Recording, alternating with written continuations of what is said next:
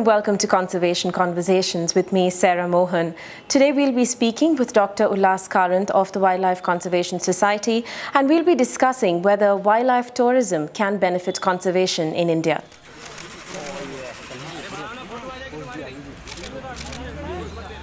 Dr. Karanth, how should we view wildlife tourism in India? As a necessary evil? I think we should view wildlife tourism in India primarily as a tool to educate our public about the value of nature and wildlife. So it has a function. So I would not call it an evil. We need it done the right way.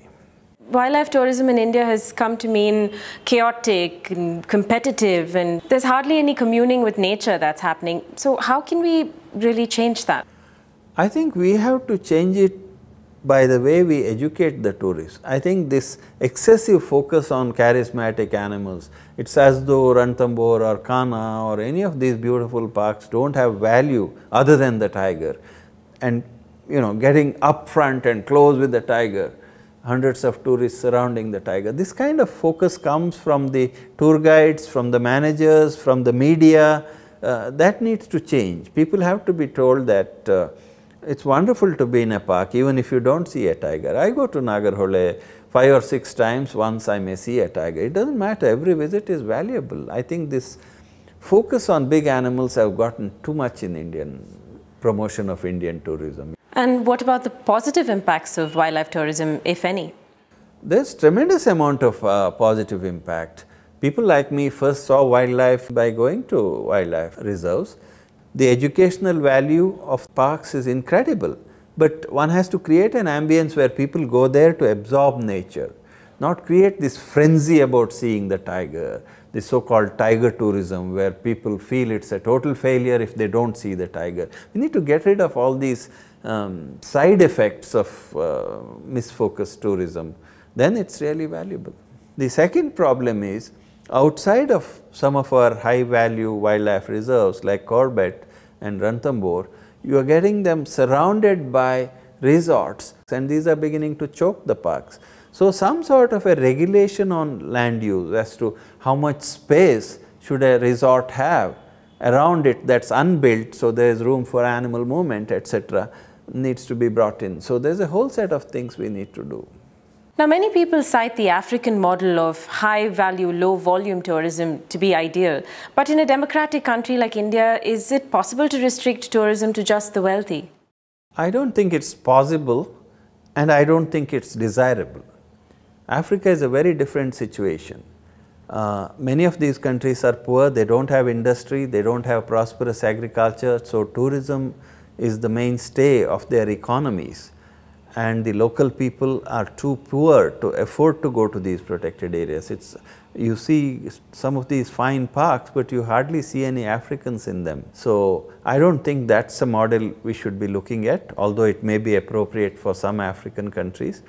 What we should be looking at is that our national parks and publicly owned lands should have tourism that is accessible to Indian citizens, which are well managed, tightly controlled, but people can still afford to go and see wildlife. I think that's the critical thing.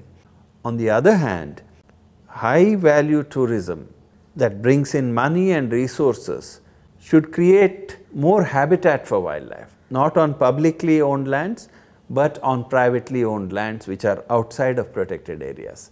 In some sense, if you look at Africa, Kruger is publicly owned and visited by a fair number of people, including some Africans. But outside of it are private reserves which cater only to the very affluent. But that brings in revenue, that generates employment, and it has changed the land use from ranching and farming and other things that were hostile to wildlife to one that actually supports wildlife.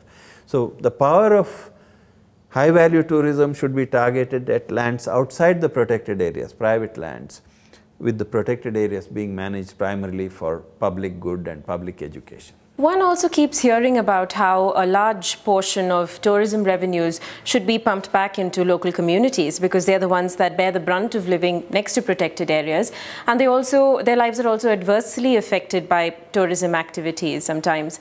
But in reality, usually very few people from the local community are employed in tourism in menial jobs like drivers or guides and such. So the trickle-down effect in India is actually very little, right? It is very little because the way the industry is structured now, the ownership of these high value tourism chains vests with someone else who is far away. He is not a part of the local community. So bulk of the profits, bulk of the revenue goes away. It does create some employment. It's not that it's trivial. The amount of employment created is quite substantial. On the other hand, if the ownership of the enterprise vested more locally, probably a greater proportion of the revenues would percolate down to the local community rather than be siphoned away. The more important thing for me is that the people who suffer because a park was created or suffer its consequences, negative consequences, they should benefit, and I think the best way to do that is that the land outside, and the people who suffer mostly are farmers or farm dependent people. If this land can support wildlife and the power of money coming in goes into supporting wildlife rather than agricultural crops on these lands, I think that will create much more goodwill and much more income in the local community. If we were then to draw out wildlife species from protected areas, wouldn't that just cause more problems, create conflict? I think if you create large enough landscapes, it can't be done by drawing a tiger to a 5-acre farm. But if you create a 10 or 15 square kilometer block of forest where the farmers are a cooperative and they are managing their lands for high value tourism, elephant rides, whatever, and they make more money from that than from farming, I think it's perfectly fine because it's their land and the wildlife is managed by them.